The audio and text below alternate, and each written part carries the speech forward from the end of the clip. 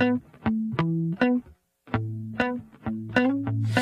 ever I had a video.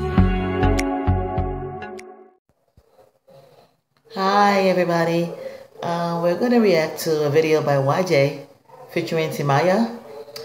This song came out some weeks ago and the video dropped yesterday. It's called Kponlongo. I've heard the song, I like the song a lot, but I want to see what the video is all about. Guys, if you know Waje is a fantastic songbird. She's one of those artists that doesn't have to show her body. Her talent speaks for itself. And of course, Timaya has been in the music industry for a very long time.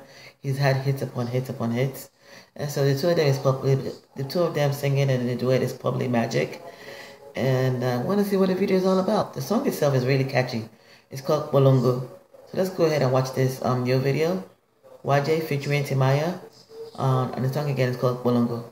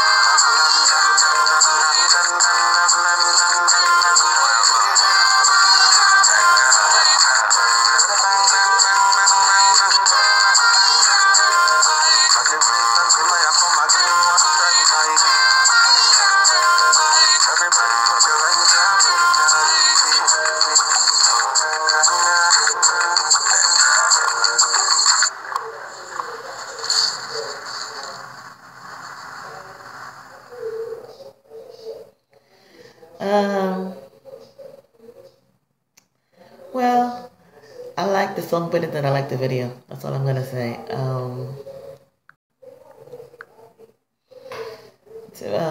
Waje is a very, very good singer. She's a very, very melodious singer.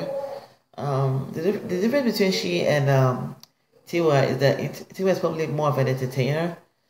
I do think that Waje's voice is probably stronger than Tiwa's, but Tiwa's voice is more distinctive.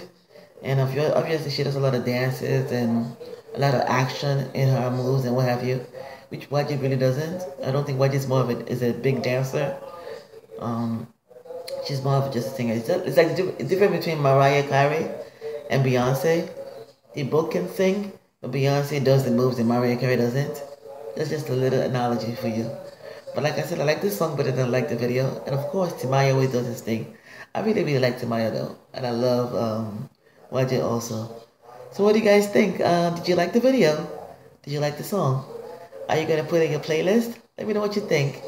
Let me know your comments and reviews and reactions in the comments bar below. Also, subscribe to this channel for more videos. I'm Yet to Speak. That's my opinion. Until next time.